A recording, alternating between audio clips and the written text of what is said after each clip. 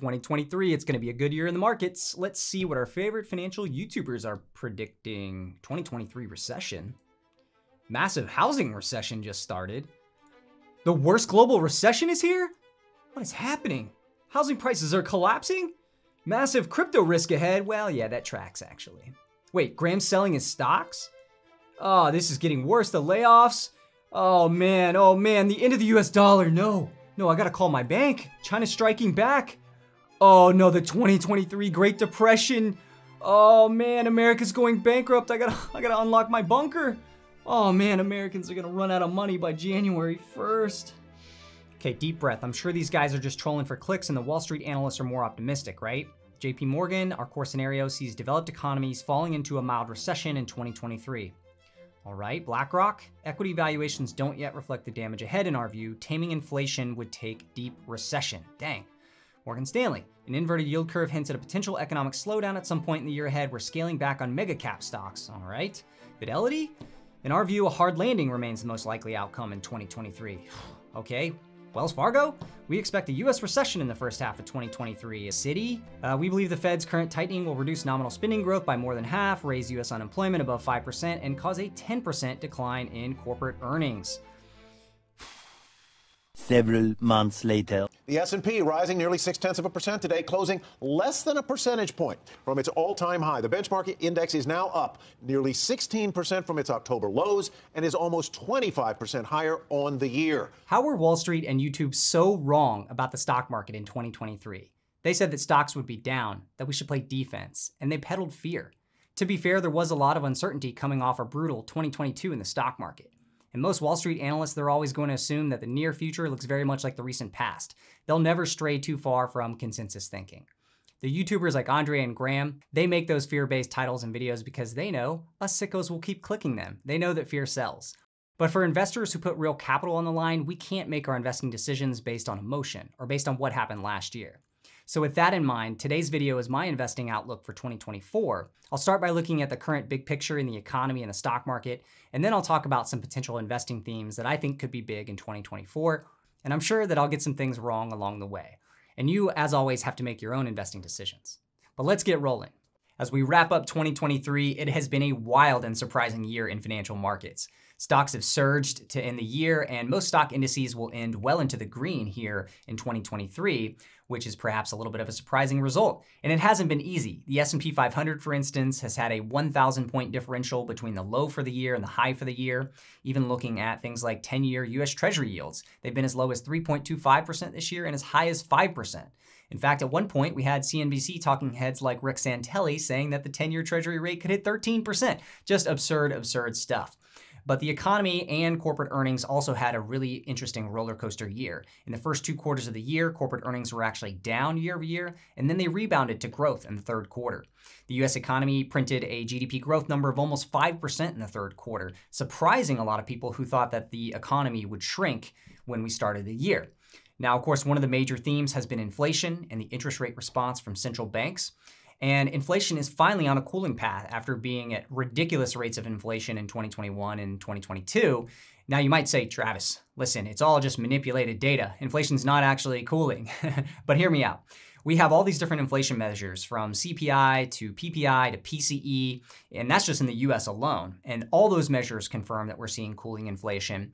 We also see that inflation is cooling on a global basis. You can see it's not just the US, but other countries are finally seeing a moderation of inflation.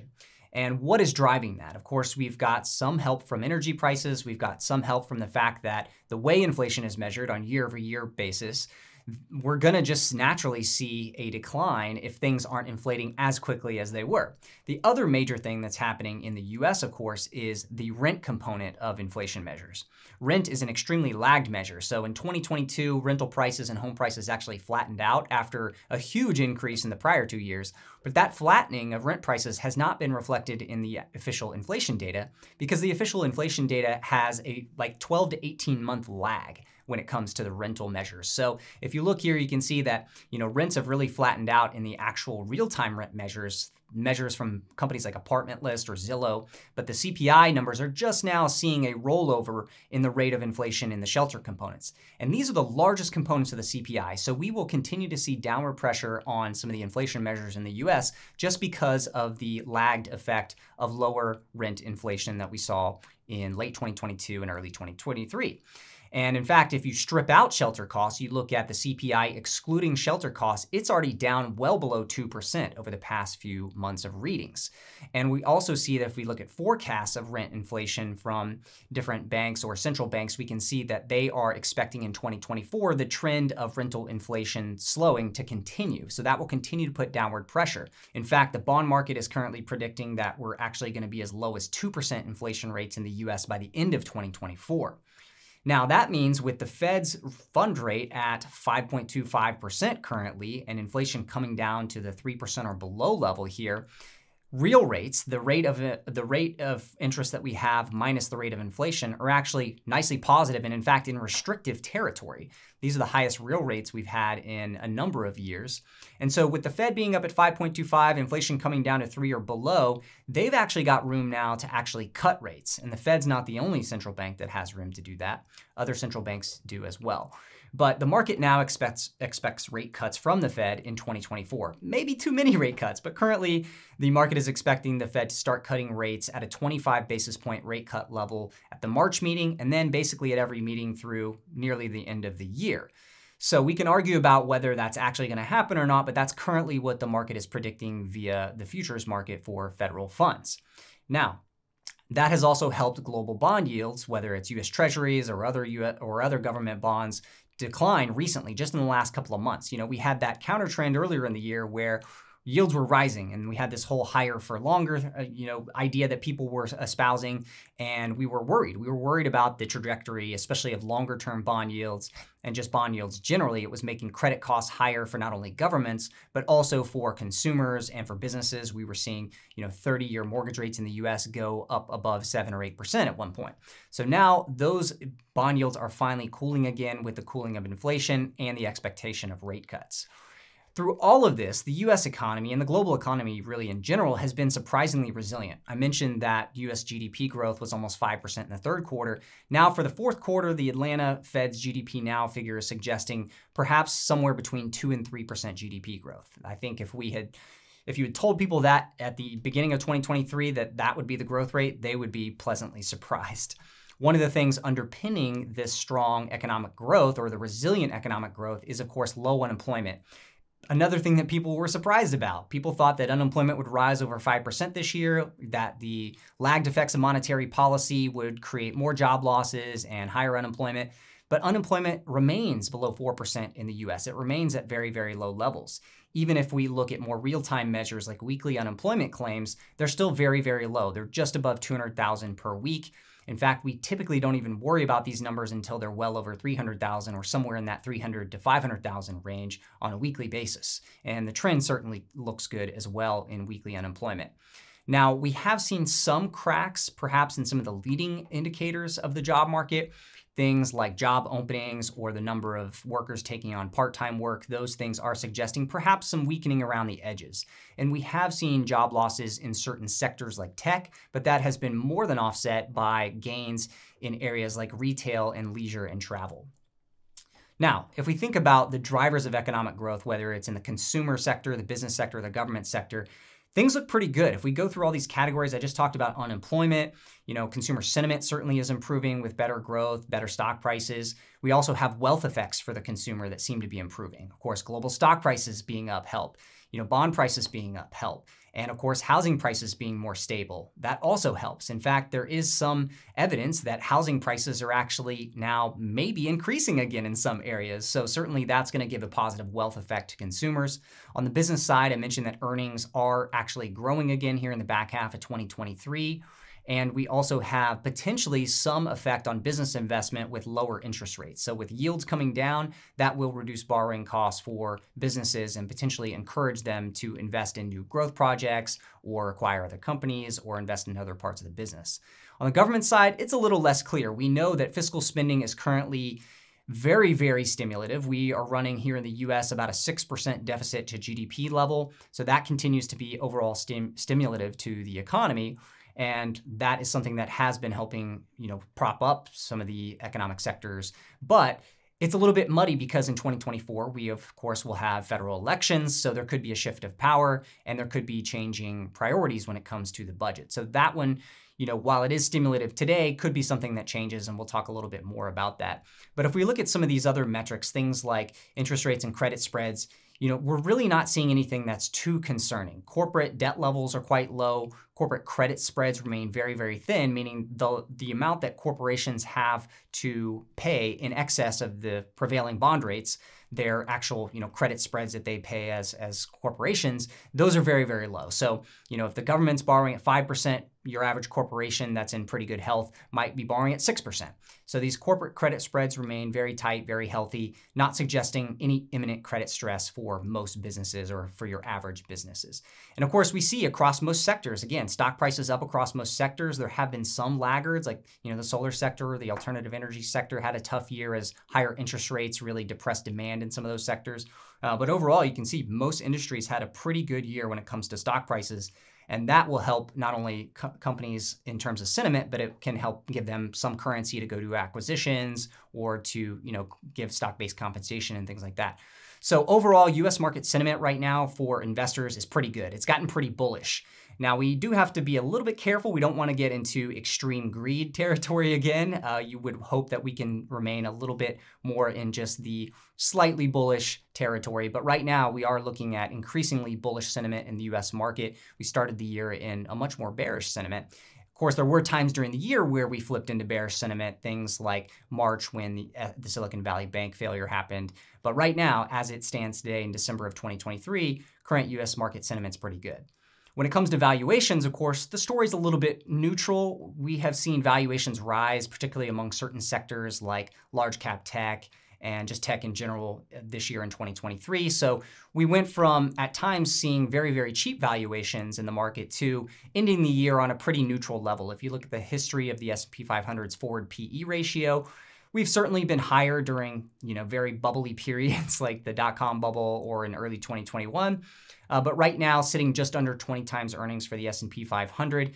And that is maybe not cheap, but also, again, not super, super expensive.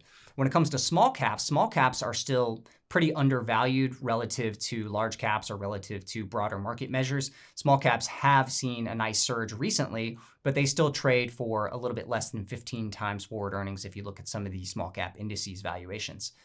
We also see some dispersion by sectors. If you look at certain sectors like energy and financials, they have low PE ratios that are well below the market average. And of course, you have things like tech and large tech that are well above the market average. Now, if we look at the best performing stocks of 2023, I've actually sorted the S&P 500 members from best to worst here. And this data is through December 21st as I'm recording the video. You can see that a couple major investing themes have emerged in 2023. The first obvious one is AI, and NVIDIA was the best performing stock year to date in the S&P 500, up over 200%. The company not only delivered robust growth in revenues and earnings, but it was also smack dab in the middle of the AI hype train. We also saw other chip makers like AMD and Intel and Broadcom do very well. We saw some of the equipment manufacturers like Lam Research and Applied Materials make the list. Even memory maker Micron was one of the better performers this year. So that was a very obvious theme that did quite well across the board. We also saw another major theme was travel that performed quite well. Royal Caribbean, Carnival Corp, even Uber. We had Airbnb, Expedia, and Booking Holdings all make the top 100 best performers. I actually tweeted about this in late 2022 as a potential opportunity. I saw those stocks trading at pretty low multiples despite the fact that we were continuing to see robust recovery in travel demand. One surprising sector that performed quite well was home building. And this was surprising because we know interest rates are rising through most of the year in 2023 until the latter part of the year. And we had mortgage rates over 7 or 8% at one point. Nonetheless, the home builders, to their credit, have been offering really strong rebates to buyers, and there remained a continued gap between the demand for homes in the US, which is still quite strong, and the supply, particularly of lower price new home supply. There just isn't that much. So the home builders continue to grow their earnings, and they also saw multiple expansion. So that was another theme that did very well. Now, what didn't do so well, a pretty surprising one, was consumer staples. You would have thought particularly in a choppy, volatile year, that staples would have held up a lot better than they did. A lot of these staple stocks like Hormel, General Mills, Hershey, they did quite poorly. And one of the interesting themes regarding staples is the GLP-1s, or the Ozempics, the class of drugs that are starting to reduce obesity in a certain population in the US. And they're seen as a potential for massive blockbuster status in the years ahead because these drugs have proven very effective at weight loss for a number of individuals in the US, particularly those who are diabetics or extremely overweight. So investors started to wonder, could this actually reduce the demand for sodas, for sweets, for packaged goods in the US if basically US citizens get less fat on average? Now, I think the jury's still out on the total impact of this, but certainly I think on the margin, we would expect that this will have at least some impact in the years ahead. To recap my own personal best and worst trades, it was a pretty good year for me. And some of these trades I actually called out publicly, like GBTC and the travel stocks. You can see I tweeted about these, over a year ago in some cases. All these trades I also alerted to members of our Skill Incubator community. So if you're interested in getting my alerts, you can go check out that info in the description. The other big theme for me was large tech stocks like Meta and Netflix, where I could see a path to higher margins despite the narrative out there, which was very bearish on big tech at the end of 2022. One of the problems with big tech at the end of 2022 was margins had declined. They were still spending like drunken sailors. They had hired too many people in the post-COVID period. And Meta in particular was not only overstaffed, but they were spending way too much money and losing a ton of money on things like the metaverse. Of course, we know now Mark Zuckerberg committed to the year of efficiency at Meta, and that gave me the confidence to buy more at the lows. And the stock had a dual tailwind of earnings growth and multiple expansion as Meta proved that they could cut headcount. In fact, they had multiple reductions in headcount. They got more efficient and they delivered better results on the top and bottom line. That also happened at Netflix. I exited that one a little bit early, but still was able to capture a nice trade there. Spotify, a little bit slow on the year of efficiency train, but they have committed to work on the margin side at Spotify, which has been a big issue for them. But that stock is up a lot this year, so that's done quite well. Also took some swing trades on things like uranium miner calls. That did quite well. Zscaler, a cybersecurity company, had a major drawdown at one point in the year, despite the fact that it was growing top line at 40% year over year, one of the fastest growing stocks in tech. And so was able to get that one at the right time. Also participated in an event trade, the Spirit merger with JetBlue, the merger arbitrage situation. That one hasn't fully played out yet, but it's up in profit. So knock on wood, that one will also contribute hopefully in 2024. Now, it doesn't mean I was always right. In 2023, I had some misses for sure, particularly trades that I didn't enter into that I should have. And NVIDIA was an obvious one. I'd made a short video at the beginning of the year saying why I was avoiding NVIDIA. At the time, I think in the first quarter, NVIDIA was actually seeing a decline year over year in revenues. And then very quickly by the spring, it became obvious that the demand for generative AI and for NVIDIA chips was just off the charts. I was completely wrong about that. NVIDIA stock just mooned. And then, of course, you can see the video I made just a couple of months ago on crypto miners. I had seen that they were underperforming Bitcoin. And I thought, well, they're probably going to continue to underperform Bitcoin leading up to the halving. So I'm going to stay out of those. Those, of course, have caught back up to Bitcoin and more, and they've ripped higher in recent weeks. So that was not a great one. A couple other ones I exited around break even. Like I took a swing trade on Alaska Airlines and on Blackline, which had some M&A rumors, things like that. Of course, PayPal didn't really go anywhere this year. It was about flattish from my average cost base. So that one's still TBD. But now we're talking about 2024. Let's focus on the future. My 2024 big picture is this. I think the playbook changes from 2023. 2023, as investors, we were so focused, at least on the macro side, on interest rates and inflation, on this higher for longer idea. The Fed was continuing to raise rates. We were worried about what will that impact look like on the economy. And we were worried how high will rates need to go because inflation wasn't coming down as fast as many of us would have liked. Now that has shifted. Now we can see clear evidence that inflation is cooling globally. So now we shift to an environment of rate cuts rather than rate hikes. I think we also start to shift our focus from this sole focus on inflation, and we'll start to think more again about, well, how is the economy performing? Could the economy just weaken on its own in 2024 with all this, uncertainty about things like elections? Elections are another big theme for 2024. We have more than 60% of the global population will be voting in elections. So we've got elections not only in the US at the federal level, which will be very, very impactful, but we also have elections in major countries like India and Mexico and a number of other countries globally. So this is going to be a very big year for governments, for government policy, and potentially for changes to the direction in things like fiscal spending and government budgets. And so that's going to have a very big impact potentially on how markets perform this year. The story around corporate earnings will also be a big focus for me in 2024. 2023 was a surprising year where we actually did see corporate earnings growth rebound. They declined in the first 2 quarters of the year, and then they rebounded in the second half. But everyone's now certain that corporate earnings are going to rip higher in 2024. And I don't know if that's necessarily the case. I don't know if growth is going to materialize as much, particularly if we have fewer corporations raising prices in response to inflation, particularly if we have fewer places to cut headcount now that, tech has done so many headcount cuts in 2022 and 2023. And so it's a little bit more murky for me when it comes to corporate earnings growth. I think we'll probably get corporate earnings growth. I'm just not sure we're going to get that growth to the level that analysts currently expect. Currently, analysts are expecting as high as 12% earnings growth in the S&P 500. You can see here some of the different numbers for each sector. I mean, healthcare and tech expected to grow earnings more than 15%. That's very, very good. Here you can see 2024 earnings estimates have started to weaken. They haven't actually gone up. Now, this is somewhat of a typical pattern. We do see analysts on Wall Street get a little bit over optimistic about future earnings growth. And then as reality hits, as we get the first couple quarters of earnings delivered, we do tend to see a little bit of moderation in the growth estimates. So maybe that's what we're seeing now with 2024 estimates. Again, we're still seeing, very robust estimates between 10 and 12% growth for the year.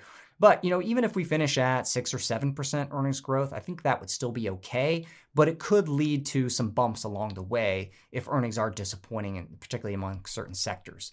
If we think about other areas where the economy could be at risk, one thing I will note is that consumer credit delinquencies have been on the rise. If you look at the credit card data from major card issuers or major banks like JP Morgan, Capital One, companies like that are public, we can see, and you can see here I've charted JP Morgan's charge-off rates, 30-day delinquencies, 90-day delinquencies, and those have started to rise in recent months. So that would be one concern, that maybe the health of the consumer isn't quite as strong as a lot of people believe. Now, right now, you could make the case that consumer credit delinquencies are just normalizing back to their pre-pandemic levels, and that is also a possibility. But we need to see them flatten out. We don't want to see them keep rising. So this is something I'm going to keep watching very, very closely.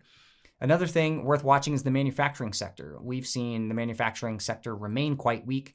Now, in the US, manufacturing is less than 10% of the overall economy, but again, it's very cyclical and it can often indicate weakness in things like goods demand, consumer health, etc.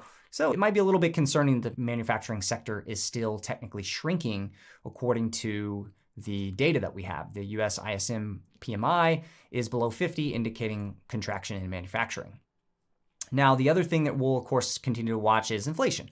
I'm not saying that inflation will be of no concern. One area that we're watching is services inflation, because even though we have things like rent coming down, energy prices coming down, there are areas where inflation has actually rebounded a little bit just in the past couple of months.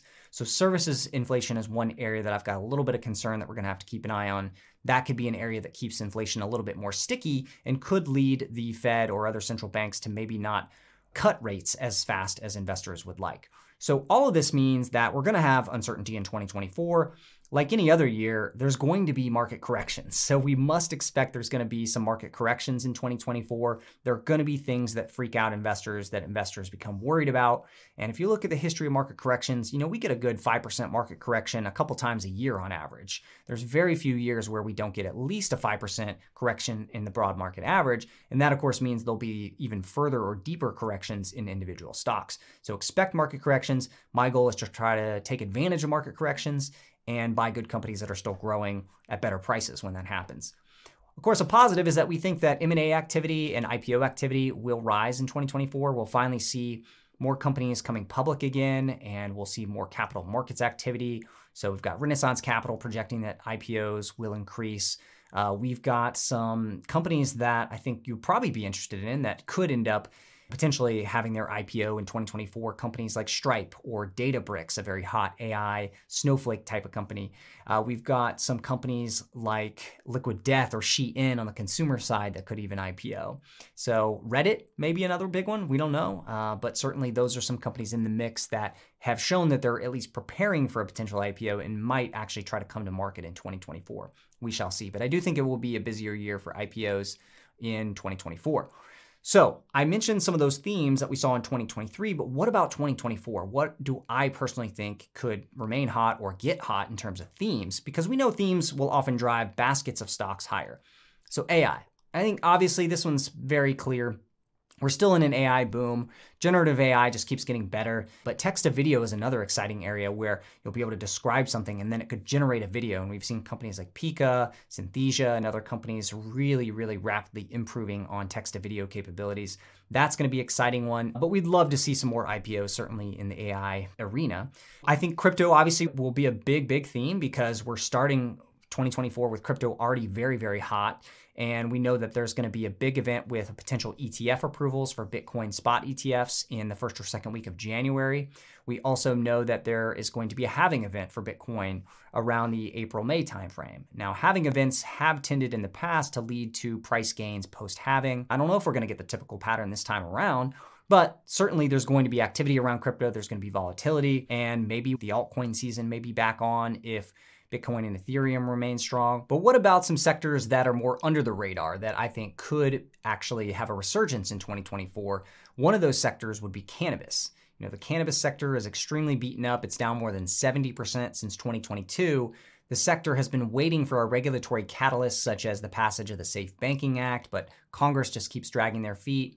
However, interestingly, the Department of Health and Human Services recommended to the Drug Enforcement Agency in 2023 that the DEA reschedule cannabis to something less severe under federal law. And we think that the DEA could come forward sometime around the middle of 2024 and actually propose that rescheduling. Now, why is that a big deal?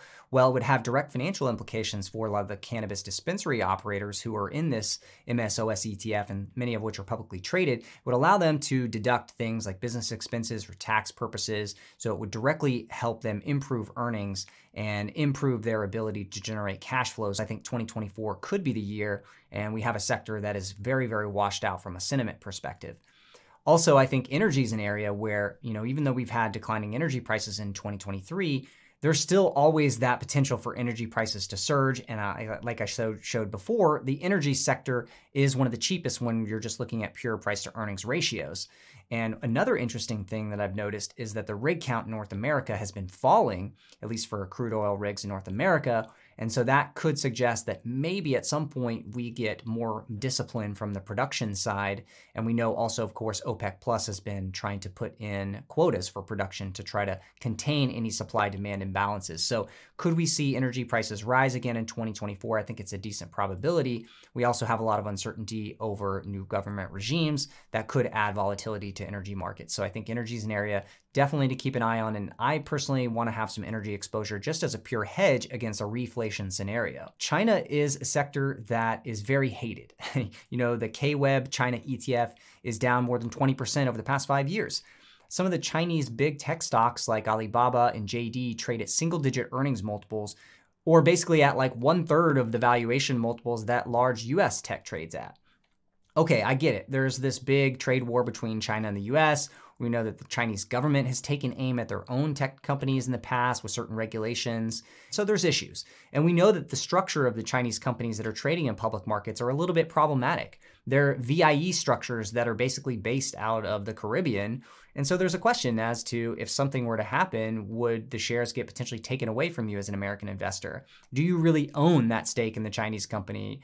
But I think, at these prices, a lot of that risk is actually kind of priced in. And so I think Chinese stocks could have some significant upside in 2024, especially because as I look at what a lot of the Wall Street strategists are saying about China, they're saying, oh, it's going to be another year of economic weakness in China. The economy is going to disappoint again. The government's fiscal spending measures are not helping improve the economy, yada, yada, yada. This is where I think it gets interesting because this is something where the consensus is continuing to think that China is going to look just like it has over the past 12 months. And I think there could actually be a change. We've seen things like Chinese retail sales start to inflect upwards. In fact, the most recent month was growth of more than 10% in Chinese retail sales. So I think that there's a potential here for Chinese stocks to play some catch up in 2024 and surprise a lot of people. So that is an area where I've just recently taken a little bit of exposure. Now, I do keep my position sizing conservative because of the unique risks of China as an American investor, but certainly an area I think could surprise to the upside. I think even things like small caps could continue to gain a little bit of ground against large caps. We saw the NASDAQ put in over 50% year-to-date performance. I wouldn't expect that to happen again in 2024. However, it's interesting. I did run the data. I wrote about this in the Daily Doe newsletter the other day. I looked at the performance of the NASDAQ in years where it put up 30% or higher returns. And then I looked at what was the percentage change in the NASDAQ the following year. And there was really only 1 or 2 years where you had a major downturn after such a large performance, which is kind of surprising. You'd think after a massive year in the NASDAQ that it would have a cooling off in the following year. But in a lot of years, in the majority of years, you actually had more follow through where you had another good positive year. So you can see those here. It is a small sample size, of course. There's not many years where the NASDAQ has put up 30% plus returns, but it's interesting to see nonetheless. Now, hopefully 2023 isn't like 1999 because the following year we know the NASDAQ fell a lot. But NASDAQ and big tech, I think a lot of the easy gains were probably made, especially because a lot of those cost cuts are going to be probably a little harder to come by in the years ahead. In any case, I think it's important for us to put our contrarian thinking caps on for 2024. And I'm not sure that big tech is going to be the big story of 2024. You know, if we're looking in the rear view, maybe that's the case, but I doubt they'll be at the top of the 2024 leaderboard. So what will, and what will create the conditions for that? That's why I like to think about what could defy expectations that currently exist today. So one of those things I mentioned, Chinese stocks and the Chinese economy, I think there's a potential for that to surprise to the upside because so many Americans in particular just don't really have a good grasp of what's actually happening on the ground there. And I think there's signs that the Chinese economy could be stronger than expected. The Fed, maybe they don't cut rates at every single Fed meeting next year. That's what the market is currently expecting. We've flipped into this really aggressive rate cut situation, but what if that doesn't happen? What if the Fed cuts a few times and needs to pause? What if energy prices spike and causes the Fed to pause? What if, long-term yields remain high, even if the Fed does cut? That could actually have an effect on borrowing costs for businesses and consumers if things like the 10-year, the 20-year, the 30-year Treasury yields remain high despite rate cuts. And so that's another thing that could put some pressure on overall growth, even if the short-term rates get cut. Energy, of course, does have the lowest price to earnings multiple of any sector right now. So if you get earnings growth in the sector and you get a little bit of multiple expansion, it could easily be the best performing sector, whereas it's been a very weak sector over the past few years. So that's an area that could surprise a lot of investors who just aren't positioned to be long that much energy. What if tech stocks have a boring year? That would be maybe a baseline expectation for me because a lot of investors are either expecting the run to continue in the NASDAQ or maybe a massive reversion to the mean where they underperform. What if they just trade in a tight range or bounce around and are choppy but don't really post really any significant negative or positive returns next year? I think that is a strong possibility for tech, which probably needs a little bit of a breather after just an insane 2023 run. And then when it comes to crypto, what about Bitcoin miners, Bitcoin stocks, Bitcoin itself? What if it's a buy the rumor, sell the news event, not only for the ETF approval, but for the halving? What if we actually get to those events and it turns out that they're not as bullish for price action as we thought? That'll be interesting to see how the crypto ecosystem reacts if, say, ETF approval comes and Bitcoin just doesn't go up very much. Will there be a sell-off after that? What will happen? Then, of course, you have the couple months leading up to the halving. What's going to happen there? I think there's a lot of uncertainty, and I don't think it's as clear as maybe some investors are making it out to be. And again, I think there could be a buy the rumor, sell the news on one or both of these major crypto events. So that's something to think about as well if you're heavily, deeply involved on the crypto side. So those are just some things that I've been thinking about that could change or defy expectations. We're going to obviously look deep into what's happening with the elections. I'm going to spend some time, probably do a video on what that could mean for stocks depending on who wins, both at the presidential level and at the congressional level. Certainly that'll be a big focus for investors. I'll also be thinking about things like alternative energy, one of the worst performing sectors in 2023. Perhaps they could see a reversal of their fortunes from last year's bad year. And there's one stock in particular in that sector that I have a small investment in. So I'm hopefully going to do some more work on that, maybe do a video on that one. Look out for that. And if you're interested in getting alerts on what I'm actually personally investing in, you can join our Skill Incubator community. Check that out. Of course, I also have my Twitter account and my free Daily Doe newsletter where I talk about stuff and give ideas. So I'll be continuing to do that throughout 2024. So hopefully this was helpful, but let me know in the comments if you have any ideas for what you think could defy expectations, what you think could end up becoming one of the best performers, if it's an individual stock or a sector going into 2024. Let's think outside the box. Let's help each other. Let's do some digging and find the stuff that's going to be the next NVIDIA. I hope you have a great end of your year and great start to 2024. I'll see you soon. Cheers.